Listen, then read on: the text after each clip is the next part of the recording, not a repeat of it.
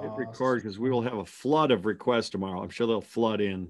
Hey, our pal in Alaska wants a recording. I send it after every web show, and Holly Bobo, the Kuskokwim district. And here we go, Tom. Welcome to the Inside Ride. It is a wonderful top 20 web show. Twice a month, feeding you, nurturing, loving you from a distance. We're going to focus on what's really going on in our inner lives on our Inside Ride. We are thrilled to have you with us tonight. Each episode we'll talk about kind of what's happening in our world in regards to social emotional learning, real life application of different concepts. And of course, we always have a guest panelist. We're thrilled to have Steve Ring tonight. Tonight we'll go as follows. I'll introduce Tom here in a moment. We'll do a thought of the week. We'll have some wonderful banter from my hotel room, and then we'll get things going. My name is Kevin Brennan. I'm one of the co-owners, authors, writer for Top 20 Training. I am pleased to introduce my friend, Tom Cody. Yo, and Kevin, where are you? Tell the group where you are. I am in Aberdeen, South Dakota. I drove 5 hours. I'm nestled in. I have some nice ambient lighting behind me and a good internet feed, so I'm doing all right. And if you look, show them your water. Show them that you picked up a water from the Casey's. You got the big water jug. Pheasants. I got pheasants, and in case I get parched, yeah, I got a water jug the size of my head. See, top 20, we go everywhere. We'll go anywhere. We'll go anywhere where the weather is cold or warm. It's about 100 below zero here. My thought of the day, this occurred to me today. The students aren't getting as much content this year, but what they're missing in content, they're going to make up in time management. This is a star quality. These 5th, 6th, 7th graders are basically taking a college schedule by being Zoom and turning their assignments on cyberspace and then plan their Tuesday, and we're not going to meet Wednesday because of the sanitizer. This has been awesome for kids. They're going to learn in advance how to budget their time, plan their time.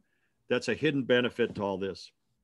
Yeah, it'd be a big benefit if educators would let the students in on the secret of it, because you're absolutely right. Most people just look at the annoyance, the tedious nature, all the pitfalls, and of course those are there, but why not take a different look at it? So teachers out there listening, share that with your kids tomorrow. Tell them what a bonus this has been. They'll probably groan, but someday they're going to figure out that time management is a huge skill, and they really learn to master it this year.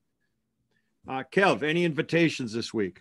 I have no shortage of invitations or curveballs, conditions that come up in our lives to invite us to go below the line and break our thinking. So the Brennan family, meaning my family, decided that it would be a good week to gut our kitchen and at the same time get a brand new puppy, 7-week-old puppy. Kids have been begging for a puppy for 2+ years. We finally caved. We have the cutest little puppy. We have a kitchen that doesn't function. And then we got thrown the ultimate invitation of -18 below. So me, 3 a.m., middle of my yard with a shivering puppy, and I'm shivering. So those have been invitations, but I have kept my day, meaning I haven't let it kind of spin me. And it's right over your shoulder. I love it. I want to say this real quick before I throw it back to you. I was talking to my wife on the phone, and for those of you out there, I have 4 kids. One of them is a 9th grade boy. And if you've been around 9th grade boys, you know that some 9th grade boys don't have words. They have more just sounds. Hey, Sean, how's the day? Ugh. When Gina went and picked him up from wrestling and was talking to him on the way home, and I go, how was it? She goes, I think he was crabby, but he's not getting my day. I'm not letting him take my day anyways. I'm like, well, good for you. You get the power of choice in that, girl. Get it. What about you, Mana? What about you? Well, the weather, I mean, I don't know where the rest of you are, but we're in Minnesota and it's been like, I don't know, 1,000 below. What's the difference? I don't even know. Look at the numbers anymore. Spring is coming, everybody says, but I'm just keeping my day. And that leads us to our friends in South Dakota and Steve and Molly Ring. Keep your day is a theme that you're going to hear a lot tonight, is that there's going to be things tomorrow in your day at school, wherever you are. But keep your day is a major theme with our guest star, Steve. And we also got his better half with him tonight, Molly. These two live in the Sioux Falls area. Am I correct, people? And Steve works, he crosses the border. He's got a passport. He gets into Iowa every day and goes over to Rock Valley. and Molly teaches school in Brandon, South Dakota. So let's welcome, and could we have some exclamation marks in the chat, please, for Steve and Molly Ring? That's our version of web show applause. Thanks for joining us, people. It's good to see you both. Kev, you want to lead it off? Talk to Molly? There you go. Yeah. So to everyone listening, Molly's an educator. Molly crossed paths with Top 20 Training somewhere along the lines, I believe with Mr. Tom Cody and Paul Burnaby. And then Molly hatched a bit of a plan for the individual sitting next to her.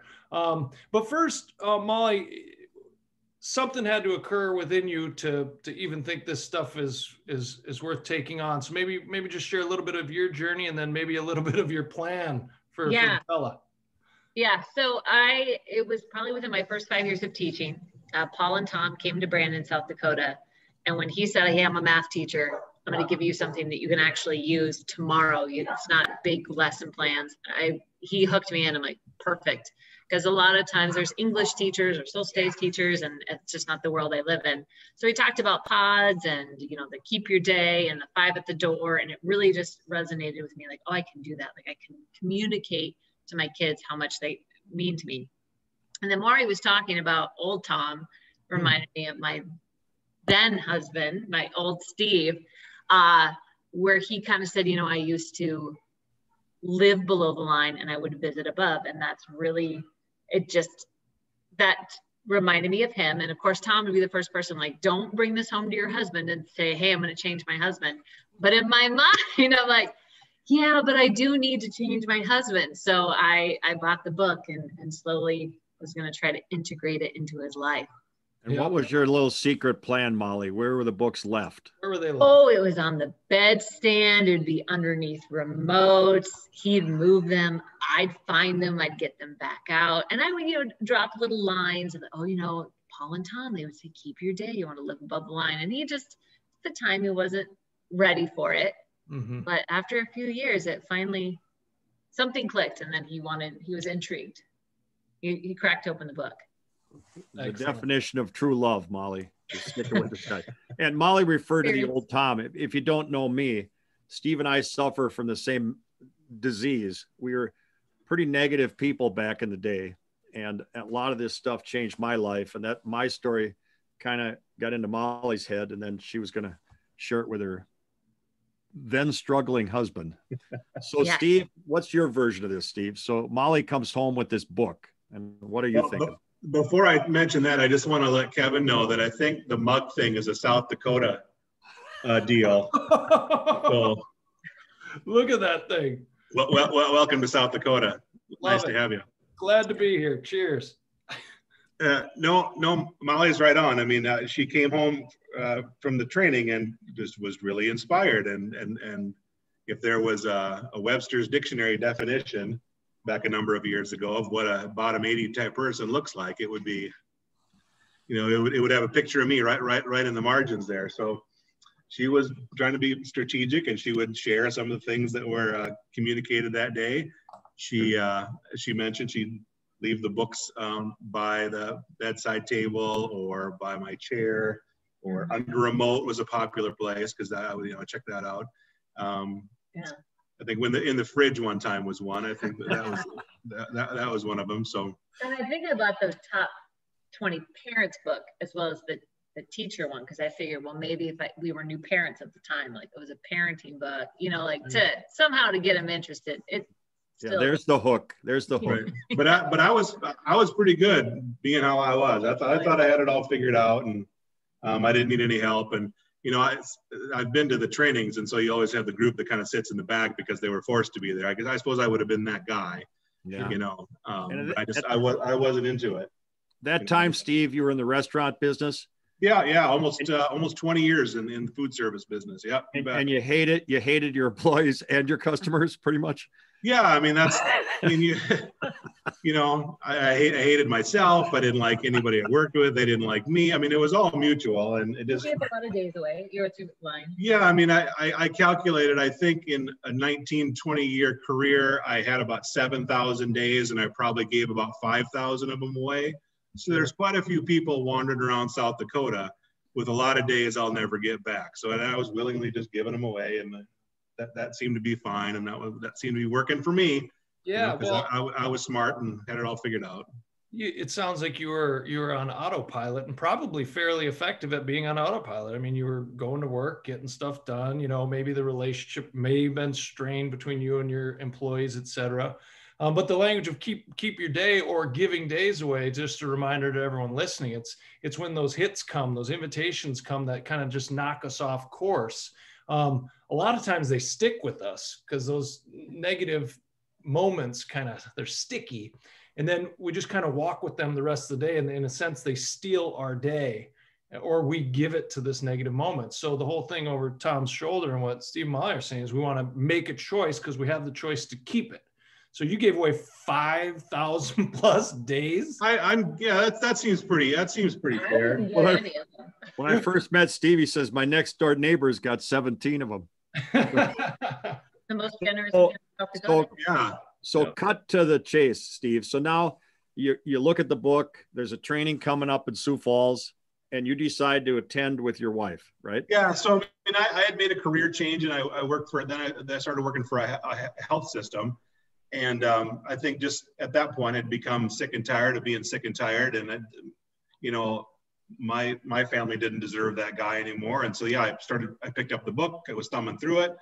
And I think somewhere close around that time was a time where Tom and Paul were going to be in Sioux Falls to do a training through South Dakota Education Association. So Molly and some of her Brandon teachers were going to go again because it'd been a few years since they'd heard it. And so I was like, I'm going to sign up and go. And then I showed up, and man, I still have the notes from that 2-day session. I mean, it's cover to cover, page to page. I remember at the very first break I was brave enough to wander up to Tom and Paul, and I said, hey, I just wanted to introduce myself. I'm the most generous man in the state of South Dakota. I've given more days away, than anyone. And so that's kind of how our conversation started there. So, but Steve, literally the first break is an hour and 20 minutes. So you it didn't take you long to see something in yourself.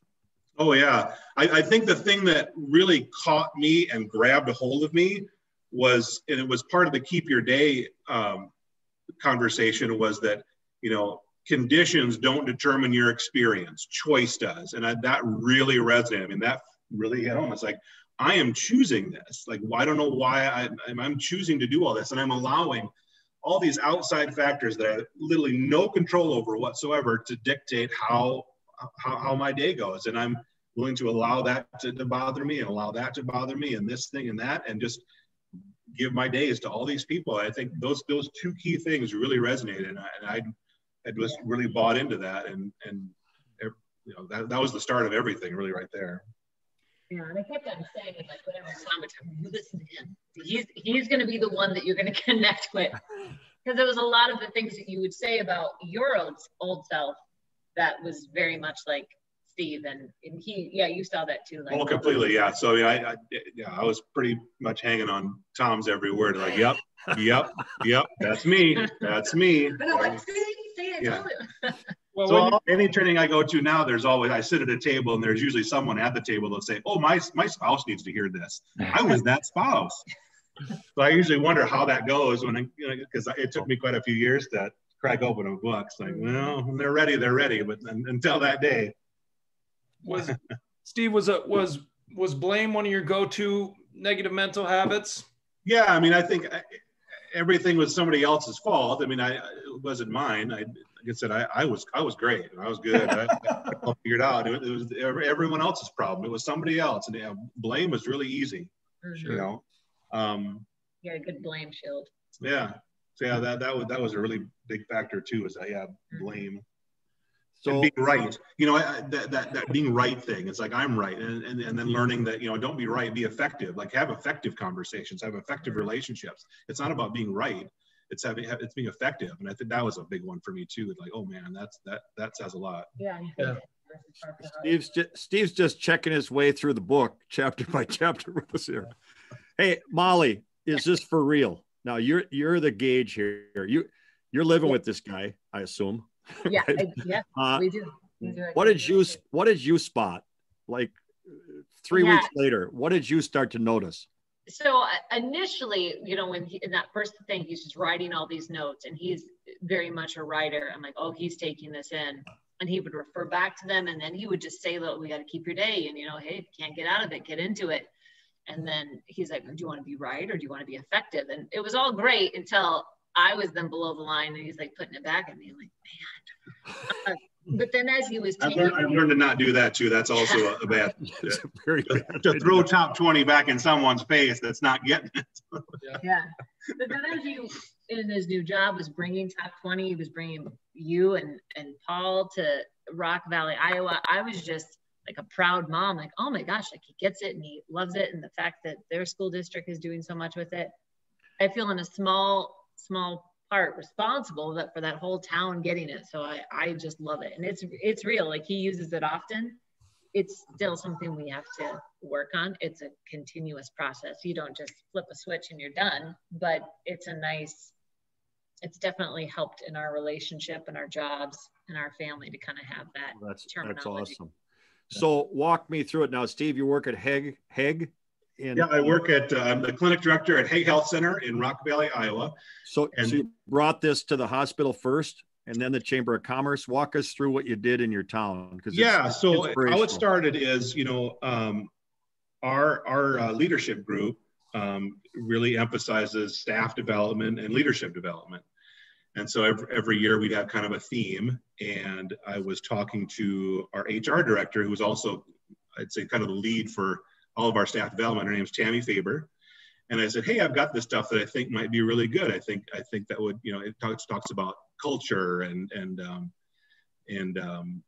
I think that would be an option for us someday if we'd ever want to look at that. And so we talked about it for a little bit and she really liked it. And around that same time, our leadership group actually went to listen to a motivational speaker that the Rock Valley Chamber of Commerce had brought to town, because the goal of that session was to kind of implement a culture that kind of impacts the community, to have kind of a common language and how we can make an impact in our community. And Adam Rossman, the community activities director and the Chamber of Commerce director, was leading that program.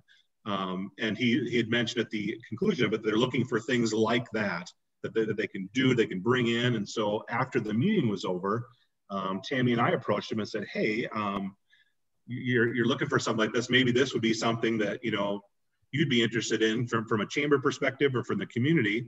And we started talking about, the genesis of Top 20 and where it came from. And it was built, from education with teachers. And we thought that, gosh, we could maybe reach out to the Rock Valley Community School Superintendent, Chad Jansen, and see if he would be interested in me having a conversation. So that little core group then reached out to Chad.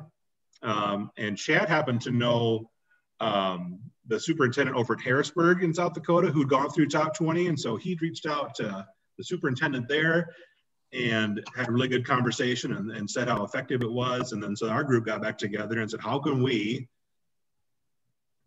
get together as a group and bring this training to Rock Valley, and not only get it in the health center, one of the biggest employers in town, bringing businesses in from a chamber perspective, and then having the teachers come in and then to be able to implement it in the school. And that's really how that all started. And within a pretty short amount of time, we had Paul Burnamy and Tom Cody down to Rock Valley, Iowa, I think in 2017, 18, somewhere in that range. And they trained about 1,000 plus people. And yeah, it was huge. By the way, 1,000 plus is a lot in Rock Valley, people. That may not be a lot in Chicago. Yeah, there's 3,500 in town. So. Right. But that's a profound deal. Like, we've been doing Top 20 for 2 decades, Kevin. And really, Steve and Molly and the chamber, they really took this on as a gift to the whole community, which makes the story really unique. Usually this is a school thing. Sure. I applaud Steve for having the foresight to take into the hospital and the bank and the whole deal. Steve, when you moved over to Hague from your previous job, were you did you move over as Steve 2.0, meaning the real Steve, or were you, when did the transformation hit? Yeah, I worked at a year up at Avera McKinnon in Sioux Falls, kind of the Avera Health is the mothership for where we work. I think when I'd made that change from one career to the next, I thought this is a good opportunity for me just to kind of reset and kind of start fresh and just. Sure.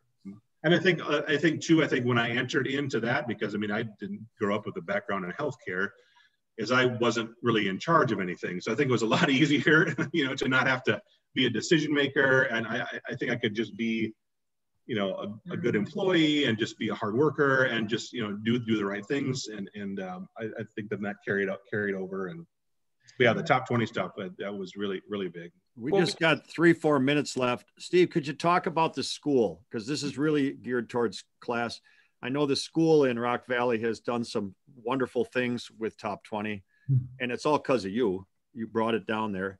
What are you proud of that the school's doing? I know you had a story about Stupid.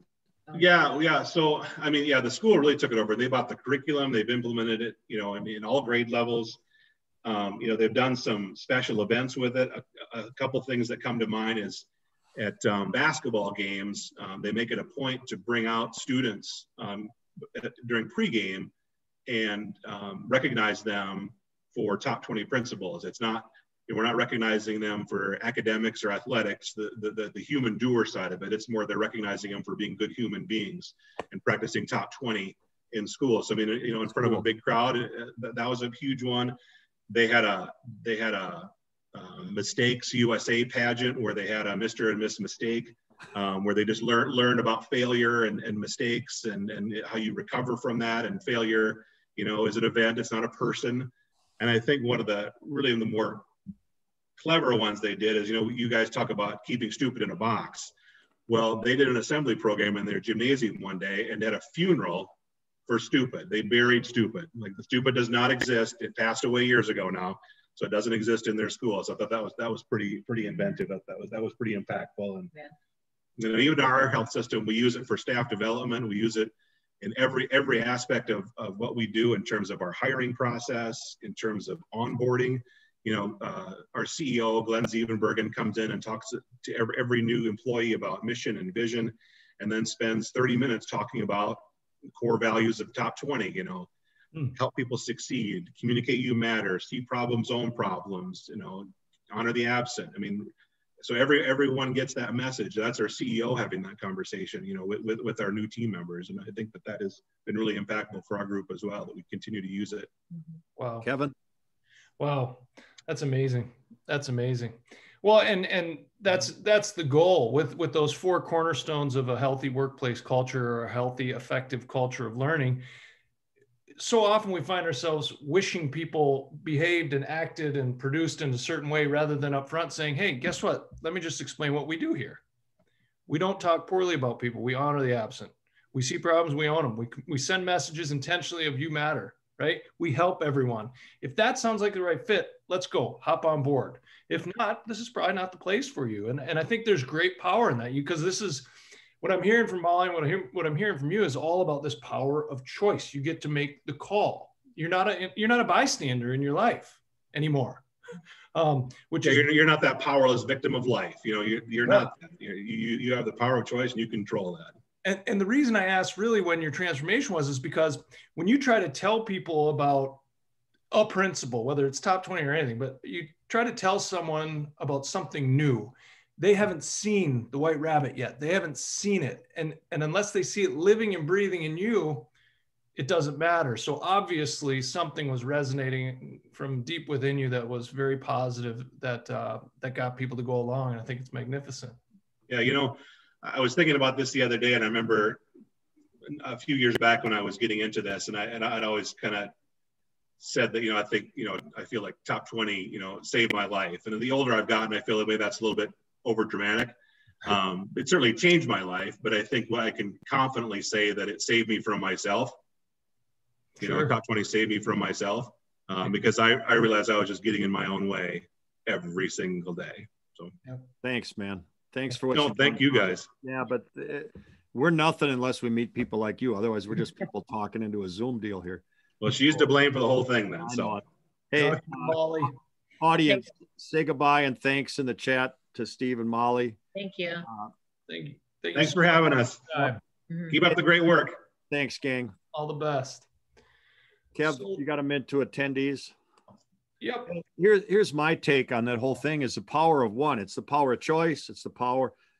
But one lady, Molly, hands it to one guy, Steve. Steve hands it to the hospital. Hospital hands it to the Community Chamber of Commerce. Boom, it's in the school. The school hands it to a fifth grader. Maybe the fifth grader becomes a teacher in 20 years and gives it to somebody else. You know, and this is not about tooting the horns on top 20. All our job is to get it out to people and see what clicks. And for that guy, it clicked. And yeah, absolutely. It's really has nothing to do with us. I mean, he said he got out of his own way. And that's really what a lot of our work does with students, staff, businesses is there's strategies, principles, concepts that if you are intentional with them can get certain things out of your own way so you can be as effective as humanly possible, whether you're a teacher, mom, dad, community member, Hague Health Center, whatever it may be. So yeah, it's a fantastic story. I'm so glad he took the time to share it with us. 2 weeks, March 2. Let me do the promo here. We're going to get a couple of teachers on from Wayzata High School in Minnesota here. It's a western suburb of the Twin Cities. Go Wayzata. They're just a tiny school with like 900 freshmen. So you probably don't relate if you're out there. I think it's the biggest school in Minnesota or one of the top two. Grace and Dawn are going to be on. They're doing miracle things with kids all the way from the ALC kid, the alternatives kids, all the way up to the top drawer, senior mentor kids, student leaders. And they're doing amazing things in the classroom with some of this social emotional stuff from Top 20. Kev, what do we got for announcements tonight? Awesome. So join us on March 2. Please mark on your calendar. We'll email you, but don't miss Grace and Dawn on March 2nd. Yep. And as always, to get that information, you can just, starting tomorrow, you can go to our website, go to www.top20training.com, go to the trainings tab. There'll be an info. You scroll down, you'll see the Webishow. You just put your name and email, and we'll send you the link. It'll be great. The other thing I want you to do. Please spread the word too. Let's get each one of you, get 2-3 more people. We want to build this so it's helpful to more people. Yep, for sure. The other thing I want you to do when you're on our website is opt in for our newsletter. It's on the homepage. You just scroll down. It says, let's stay connected. You just put your name in there. Every week, our skipper, Paul Bertaby, our director, creates a Wellness Wednesday, and it's a little nugget of information, highly applicable. This Wednesday, well, if you get on there quick enough, maybe you'll get it, but it's about love. It's a great thing. Each Wednesday, it's a new topic. So just send your email, click in on the newsletter. If not, just email Kevin at top20training.com, and I'll make sure to get you subscribed. Would love to do that. Our Twitter handle just went in the chat. Hit us up on Twitter. I'm doing Tuesday with Tom. I'm hitting, today we talked about that time management piece. Steve referenced the teen book. If you're thinking about doing this with kids at any level, especially the middle and high school level, get a hold of that book. And again, it's all on the website. Kev, what are you looking forward to this week? What's going on in your world? Aberdeen tomorrow. I'll tell you what I'm looking forward to. I'm looking forward to working with students. I get to work. I have 2 days ahead of me working with students. I will have parents and adults as well, staff, but I've got a lot from grade 4 up through senior. So I'm looking forward to getting involved, getting safely close to folks again, and sharing some concepts. And they're just going to fuel me up. You watch out. I'm going to run home instead of drive. I'll have that much energy. Yeah. What about you? I'm sick of Zooming. This has been great to connect with people with the web show and these Zooms, but I'm dying to get, I can't believe I'm saying this. I'm dying to get back on Delta Airlines and get out and see some of you in your communities. Thought of the day again, keep your day. Steve rang that bell. Let's not lose it. Tomorrow's going to be Wednesday, the 17th of Feb. Don't give it away. Don't give it away to a slouchy kid. Don't give it away to a rude checkout person. If you're stopping for a 40-pound Diet Coke of Kevin's size there, don't give your days away. Anything else? Yeah, real quick. All of our posters, like the yellow Keep Your Day, can be ordered on our website. The one behind Tom was a gift from our partner Willow Sweeney. That's not for sale. You'd have to go to a woodworking shop and show them what to do. So unfortunately, Karen, those aren't for sale. But maybe someday we can make it happen. We got to hire a woodcutter. Yep. We're going to be signing off here in a second, but here's a challenge. Not only keep your own day, but maybe share this concept with someone. You see someone giving their day away to the checkout person, to the broken phone, to the snowstorm. Remind them about the power they have in their life to make a positive difference by keeping their day. And you know what? It's 8:30. We're not keeping them for another minute. This has been the Inside Ride. Thank you so much to Molly and Steve Ring. Thank you so much, Tom. It's always good to see you. We'll see everyone in 2 weeks. See you on March 2nd, gang. Keep your date. Keep it.